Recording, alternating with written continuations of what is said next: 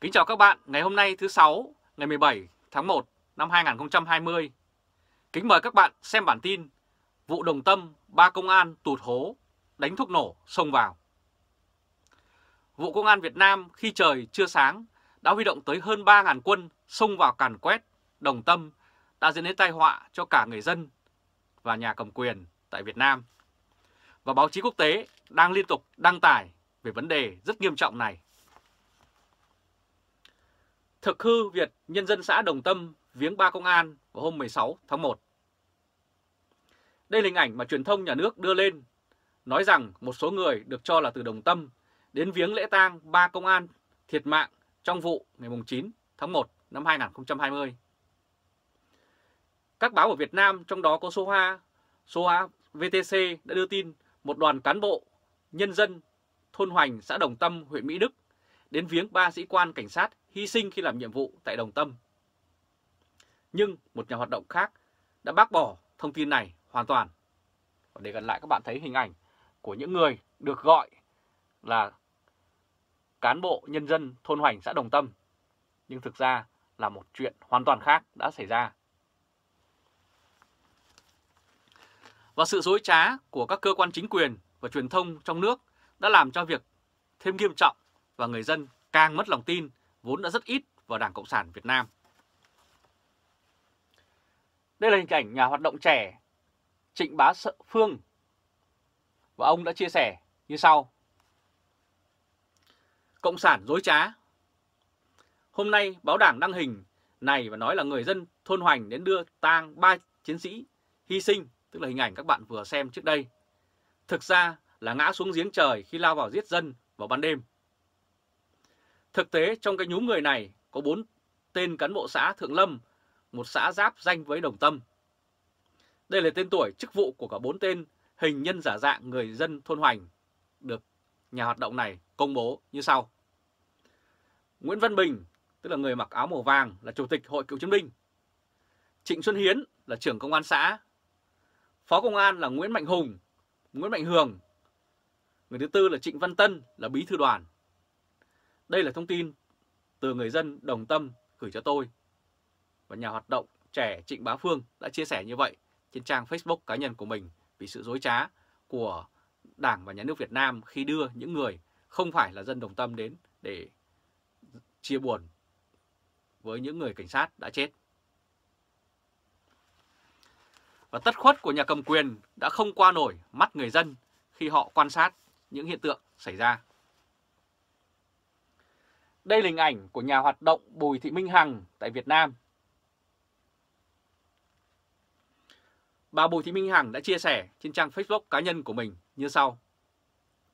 Trước khi đổ bộ tấn công Đồng Tâm thì người dân đã phát hiện lực lượng quân đội phải vác chiếc máy bay điều khiển từ xa do bị hỏng động cơ rơi xuống khu vực Đồng Tâm. Và đêm ngày 9 tháng 1 khi quân đổ bộ tấn công vào Đồng Tâm thì rất có thể trên bầu trời của Đồng Tâm đã được bố trí đủ các loại flycam và máy bay điều khiển từ xa gắn ống kính hồng ngoại quan sát nhất cử nhất động của người dân Đồng Tâm để lên kế hoạch di chuyển quân và tác chiến, phải đảm bảo chắc chắn cuộc tấn công sẽ thắng, sẽ giết được cụ Kình. Việc sử dụng các máy bay quay trên không còn có mục đích như đã nói ở trên. Mấy hôm nay, Bộ Công an liên tục vẽ ra các kịch bản khác nhau về việc tấn công vào Đồng Tâm và nguyên nhân cái chết của 3 viên cảnh sát cho thấy họ không nắm giữ được video nào có lợi cho họ, cũng không có video nào chứng minh 3 viên công an này bị chết cháy. Có chăng chỉ là video thể hiện sự cố thủ trong nhà, cửa đóng chặt và sự tự vệ yếu ớt của gia đình cụ Kình trước cả đội quân hùng hậu với đủ các loại vũ khí hùng hổ tấn công và giết người dân. Và đây là đoạn video chia sẻ của người dân Đồng Tâm khi công an tấn công vào đây vào sáng sớm ngày 9 tháng 1 năm 2020. Và mời các bạn cùng xem. Này cho mày đùng thôi. Bôi làm gì bôi, nhắm mắt nó. Bôi nhắm mắt nó. Chẳng giải quyết được mẹ nó bọn này nó không nó. Lên kìa. Rồi. Ném không thì ném thôi. Nó vào kìa. Nó làm gì vậy? Rồi ném đi. Chuyện mày mày.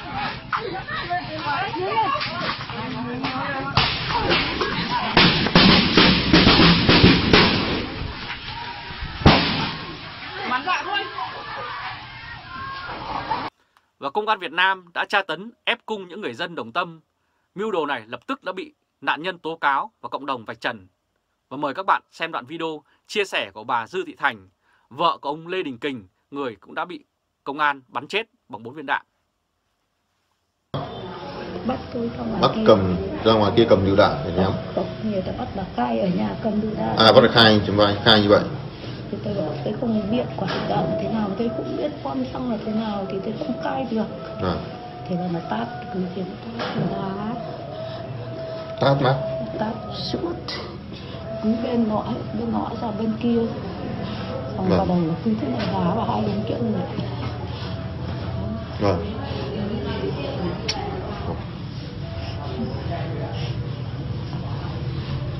Thế bây giờ thì mình là làm các còn bác anh Công mất đúng không? Còn cháu anh cho Uy đúng không? Uy Công danh chức bốn bố con. Nhưng mà bây giờ đã biết tin tức gì về họ chưa? Vâng. Cháu bé lên bạn được 3 tháng ở bên kia. Cháu bé 3 tháng thì tình hình thế nào rồi? Thì cháu đỡ rồi. Vâng. Nằm ở bên kia xong rồi cũng bắt tận lên trên. Vâng, tạm thời cứu sống nhưng mà thực sự là cái sẽ di chứng về sau, tức là không biết thế nào, thì nó bé quá. Và bằng chứng của việc ép cung cũng được thấy trên truyền hình nhà nước như sau. Đây là hình ảnh anh Lê Đình Công, con trai cụ Lê Đình Kình đã bị VTV, tức là Đài Truyền hình Việt Nam, đưa lên và phát cho người dân cả nước xem sau khi bắt được những người dân Đồng Tâm, và khuôn mặt của ông xây xát và dường như bị đánh rất nhiều vào mặt. Nhà hoạt động Bùi Thị Minh Hằng cũng nói thêm, việc cho VTV sử dụng lời khai của những người bị bắt, không có chứng cứ kiến của luật sư do gia đình nạn nhân chỉ định, có dấu hiệu tra tấn, ép cung, thì càng khẳng định giả thiết này. Nhìn kỹ cái hố này tôi thấy không có dấu hiệu của việc có ngọn lửa đủ thiêu chết 3 người cùng lúc, tức là cái hố mà ngay sát nhà cụ Lê Đình Kình, nơi mà Công an Việt Nam cho rằng có 3 người cảnh sát đã bị thiêu chết ở trong đó. Lượng oxy dưới hố cũng không đủ để thiêu chết liền lúc 3 người. 4 mặt vách của hố không có vết ám khói, tường vách cũng không hề có dấu hiệu bị bong tróc do lửa. Tuy nhiên, cần phải dựng lại hiện trường có sự giám sát của quốc tế thì sự việc và sự thật sẽ được phơi bày. Khi dựng hiện trường thì cũng phải có mặt cả y tế, cứu hỏa và cả nghìn người phía sau sẵn sàng hỗ trợ ứng cứu. Nếu Bộ Công an không dám dựng lại hiện trường và mời các giám sát viên quốc tế trực tiếp giám sát thì chỉ còn cách tiếp tục nghĩ ra kịch bản khác về cái chết của 3 viên cảnh sát Việt Nam mà thôi. Và Công an Việt Nam cũng đã hết sức dã man khi bắn chết cụ Lê Đình Kình bằng 4 phát đạn tiểu liên. Sau đó họ đã mổ bụng vị lão thành cách mạng gần 60 năm tuổi Đảng này một cách hết sức ghê gớm. Đây là hình ảnh đảng viên lão thành cách mạng 84 tuổi Lê Đình Kình chụp trước khi ông bị Công an Việt Nam tấn công bắn chết bằng 4 viên đạn. Người ngồi bên cạnh là vợ của ông. Một vấn đề nữa là nguyên nhân gây ra cái chết của cụ Kình đã rõ là do 4 viên đạn. Vậy thì sau khi mang xác cụ Kình về còn mổ bụng cụ Kình để làm gì? Một câu hỏi được đặt ra. Nếu chỉ để lấy viên đạn nhằm phi tang khoảng cách cự ly bắn, phi tang loại súng bắn cụ Kình thì chỉ cần rạch chỗ vết đạn mà thôi. Mổ bụng cụ Kình nhanh như vậy cũng không có sự đồng ý của gia đình. Thế thì tại sao không công bố biên bản pháp y về 3 viên cảnh sát đã chết, khi rơi xuống có bị chấn thương gì không? Nguyên nhân chết do chấn thương trước khi có lửa nếu có, hay do nguyên nhân khác mà ra? Hiện châu Âu đang đề nghị gặp Thứ trưởng Công an Việt Nam về việc liên quan đến vụ Đồng Tâm. Hãy chờ xem Bộ Công an có kịch bản nào mà có thể qua mắt được Liên minh châu Âu hay không. Và đây là chia sẻ của nhà hoạt động bà Hằng tại Việt Nam. Và sau khi giết hại được cụ Lê Đình Kình, ông Tổng Bí thư, Chủ tịch nước Nguyễn Phú Trọng, Thủ tướng Nguyễn Xuân Phúc và Bộ trưởng Bộ Công an Tô Lâm đã tỏ ra hết sức vui mừng và ca ngợi và yêu cầu các cán bộ công an Việt Nam phải học tập gương của những kẻ độc ác với dân như vậy. Đây là hình ảnh công an Việt Nam tràn vào càn quét người dân Đồng Tâm vào rạng sáng ngày 9 tháng 1 năm 2020, hình ảnh do người dân Đồng Tâm cung cấp. Sự kiện Đồng Tâm xảy ra hôm 9 tháng 1 được Bộ Công an mô tả lần gần đây nhất vào hôm 14 tháng 1 là cuộc trấn áp các đối tượng. Trong vụ này, 3 viên cảnh sát thiệt mạng, trong một người đàn ông Lê Đình Kình thì bị bắn chết, là một cụ già 84 tuổi. Bối cảnh dẫn đến cái chết của 4 người vẫn còn chưa sáng tỏ. Nguyên nhân sâu xa dẫn đến vụ việc là tranh chấp đất quốc phòng nằm sát sân bay Miếu Môn giữa người dân với nhà chức trách kéo dài nhiều năm nay.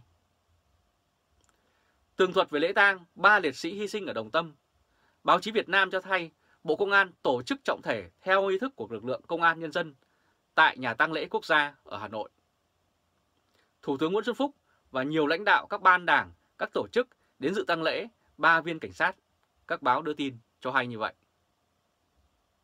Thì như vậy là sau khi đã giết được một cụ già 84 tuổi thì những lực lượng công an yêu cầu phải được học tập gương của 3 cái người sĩ quan công an đã chết đó, và điều đó sẽ gây ra tác hại rất lớn trong thời gian tới, vì như vậy là Đảng Cộng sản và Chính phủ đã tìm mọi cách dùng vũ lực để đàn áp người dân mà không đối thoại với họ.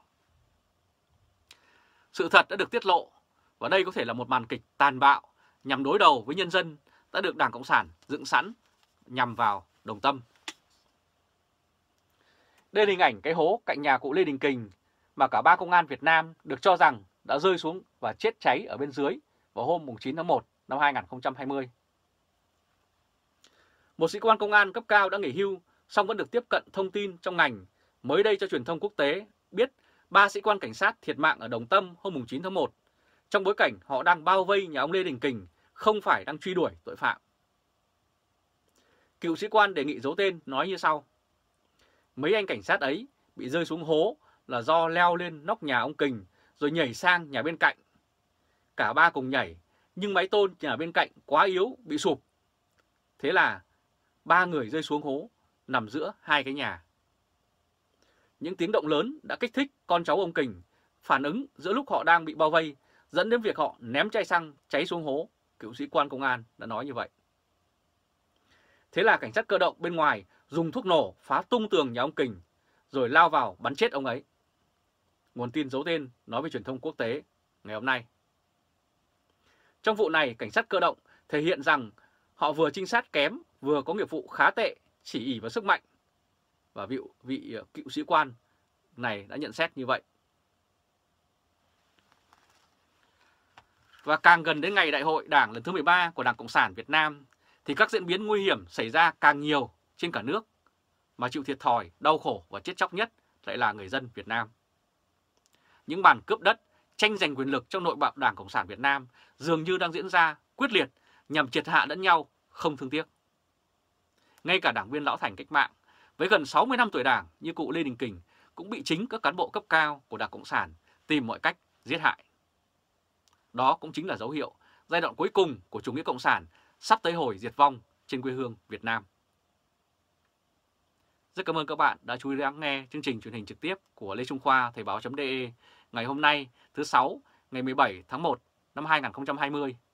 Các bạn hãy chia sẻ video này và bấm nút theo dõi YouTube và Facebook thoibao.de để luôn nhận được những thông tin mới nhất từ chúng tôi. Chào các bạn và hẹn gặp lại các bạn vào bản tin lần tới. Trung Khoa từ Berlin, Cộng hòa Liên bang Đức.